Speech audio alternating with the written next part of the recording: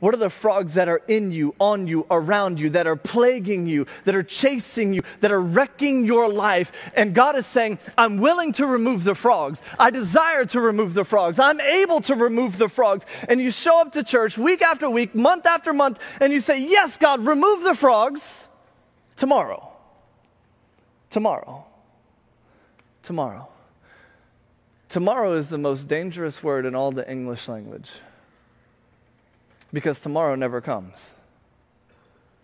I know we're in this relationship and we're having sex and I'm trying to follow Jesus and look, I'm going to set boundaries. I'm going to pursue purity. I'm going to do it tomorrow.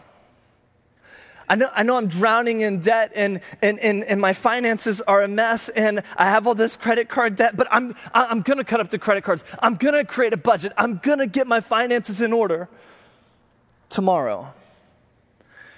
I know I drink an extra glass of wine every night, but it's tough right now. I got a lot going on. And if you know, and look, I'm going to stop with the extra glass of wine tomorrow. Tomorrow.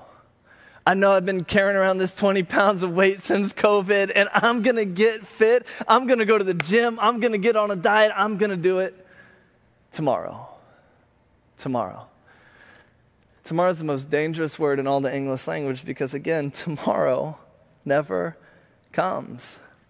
See, you and I, we have this propensity to put off the thing that we know we need to do until tomorrow.